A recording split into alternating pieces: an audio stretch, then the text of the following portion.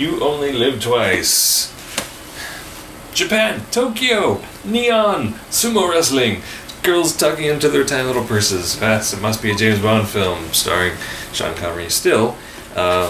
It's just kind of the Japanese adventure. There's some interesting set pieces. There's a rooftop fight that's so unbelievable that they have to pull way far away in a helicopter so you can't actually tell what's going on. But at the end we get to the volcanic crater hideaway with Spectre and Donald Pleasance as Blofeld, and he's kind of goofy.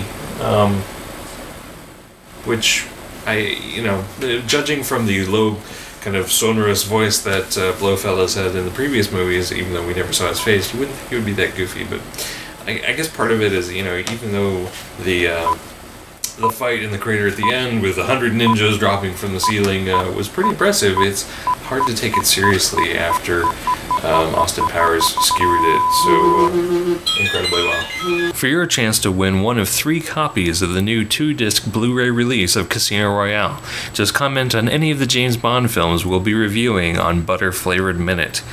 For official rules, check our blog at butterflavored.blip.tv.